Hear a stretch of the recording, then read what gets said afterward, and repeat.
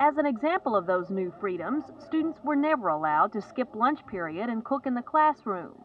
This is a German class at Grand Prairie High School, and this is the end of a unit on German foods. Students who take foreign languages nowadays don't just learn participles and conjunctives. They learn about knockwurst and champignon salad. The students cooked German food for their families, they visited German restaurants, and teacher Betty Adams says learning the culture and social customs make learning the language a breeze. It's a little bit different from just a regular classroom situation where all they do is write and read. This is happening a lot more in education nowadays. Does it make it harder or easier on you as a teacher?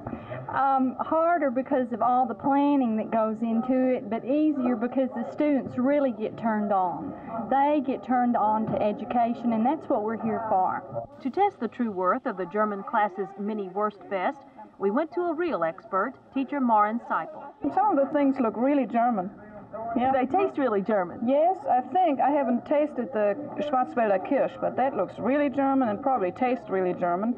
And all the cheese back there, that real bitter cheese, I don't think it tastes very good to Americans. They're not used to any such harsh stuff. It tastes real bitter and real German.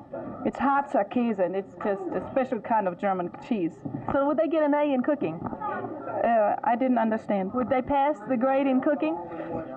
I'm the worst cook in the world, but they would pass my grade, that's for sure. Many parents complain that all the extracurricular, like this food tasting party, is uncalled for.